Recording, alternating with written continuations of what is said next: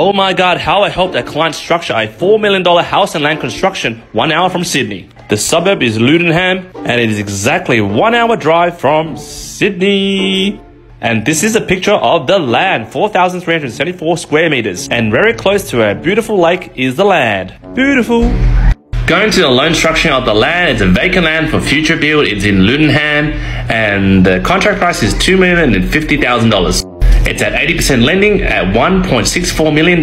And yes, I got him at 5 years interest only. And yes, contrary to the popular myth, you can get interest only on investment properties, especially for vacant land, no problem. Got at 80% at ING Direct, and 30th of August 2022 was a settlement day today. The interest rate is at 4.83 at 1.64 million. Principal interest, it should be $7,858, but remember, he's paying interest only. That works out to be only $5,507 per month in repayments. This is the audio of me speaking to the client. Good, how are you? Yeah, just want to let you know your land settled.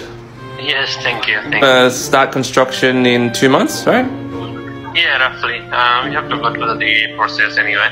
The construction will be around 2 mil? 2 mil? You're doing a big investment. Yes, yeah. How you been? Yeah, very busy, very busy. That's good. Refinance purchases, it's crazy. That's so good. As long as you can pay your bills, that's it. That's it, pay my bills. Pay my bills. As you can see, very happy, and this is how we're going to structure the construction build. So first we have the land, and now we're going to have the construction, which is the house. And this will be $2 million for the build. The bank won't worry about market price, they'll just add the land price to the build price, which equals to $4,050,000.